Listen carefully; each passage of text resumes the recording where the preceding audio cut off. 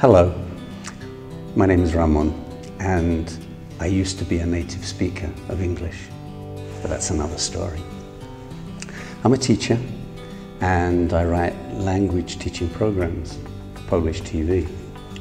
Two things I love doing are traveling and learning languages. Now I have a friend, a very good friend, Thelonious Jeremiah Tonguetwister. He's a professor of multilinguistics and he loves traveling and he loves learning languages. And he's very, very lucky because he has a magic hot air balloon and he's able to travel in this balloon through time, space, history and literature. Now, I'm going to tell you a few of his stories, but to make everything a little bit more memorable, we're going to use light and shadow, okay? First, Professor Tonguetwister took off in his magic balloon and flew to Sherwood Forest. And who did he meet there? That's right, Robin Hood. And Robin Hood was very busy stealing from the rich and giving the money to the poor. And he wanted to steal money from Professor Tonguetwister, but he didn't have any. All he had was his credit card. So Robin Hood took that, but he didn't get the money because he didn't know Professor Tonguetwister's PIN number. Professor Tonguetwister got back in the balloon and flew to 221B Baker Street, London. And who did he meet there?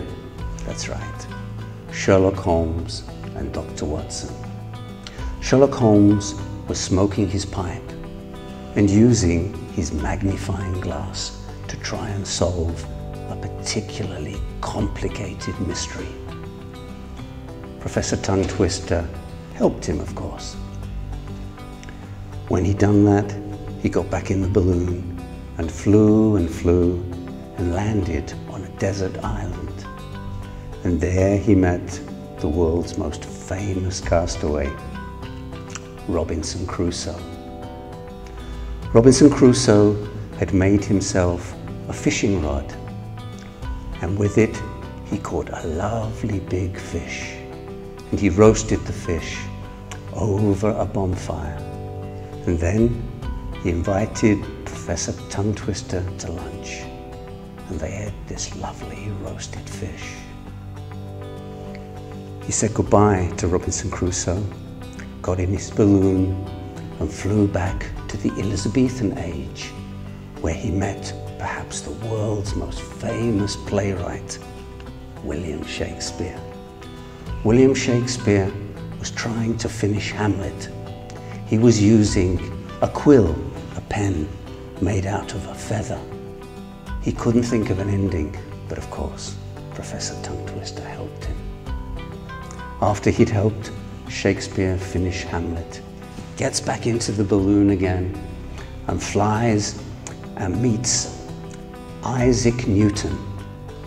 Isaac Newton is sitting under a tree, and at that moment an apple falls on his head, and thanks to that Isaac Newton discovers gravity.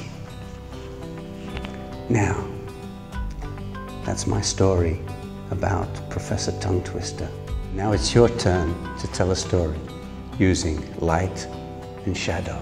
And remember, be creative, use your imagination, and try to make it memorable.